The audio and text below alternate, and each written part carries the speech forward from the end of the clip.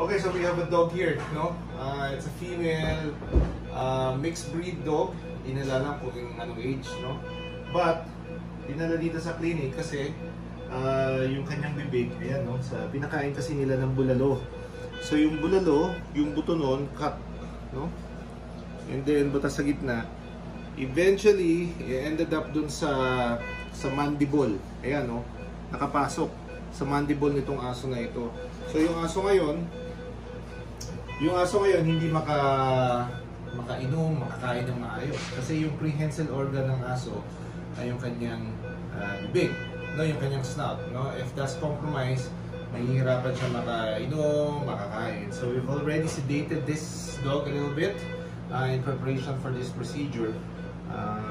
Tatanggalin natin kasi yan, hinahihirapan. It's been pouring 2 days na daw ito, hindi siya makakain at hindi siya maka-function ng maayos at nagiging aggressive na rin. So we're just going to remove it today. Please, please, please help your dogs. Okay. So, lalagarin natin ito using this saw, no? Kaya ako nag-cover, it's not because I'm gonna be sterile, but aligabok kasi ito eh. The dust that cutting of the bone will produce, yung dust that will be produced through the cutting of the bone, kakalat sa buong kwarto, sa damit, sa buhok. So that's why I put this cover. Okay?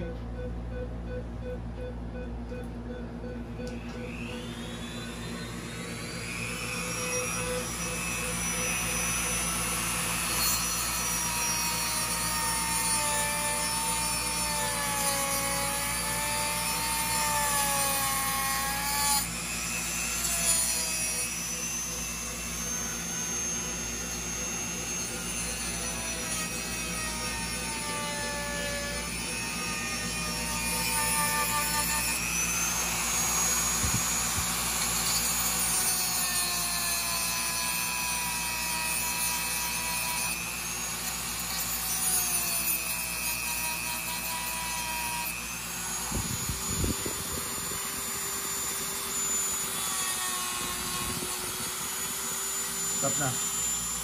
Dapat pala dito pa. Ayan pala dyan. Hinahin mo yung ano. Hilahin mo yung balat para hindi siya.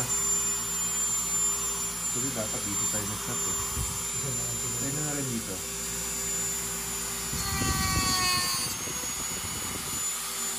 Dito sa malipit.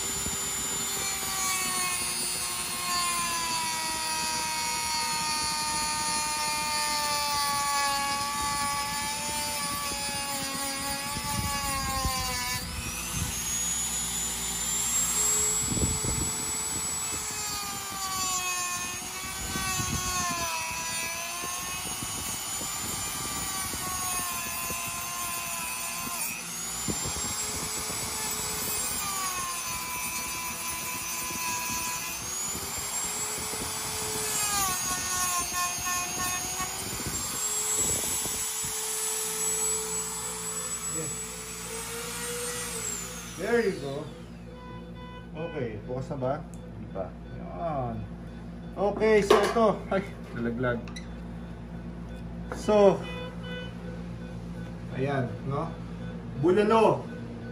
Mag-ingat tayo sa pagbigay ng mga bulalo. So this bone was cut para sa bulalo talaga. And then it becomes so enticing for this dog to chew on this bone. Pwede rin niya nga malunok to eh. So mag-ingat tayo sa pagbigay ng mga buto sa mga aso. It can end up like this. Okay. So, look at this. Medyo nag-cut na yung ano niya. We will clean it. Ano nangyari? So nag-cut na dito sa flesh niya, no? May nakita natin may mga pus na. We're just gonna clean this up. Okay. Ito yung hiwa na ginawa ng buto. I opened it up a little bit. First, tinanggal ko yung mga decaying or necrotic areas, no? And then we're going to stitch it up and close it. Okay?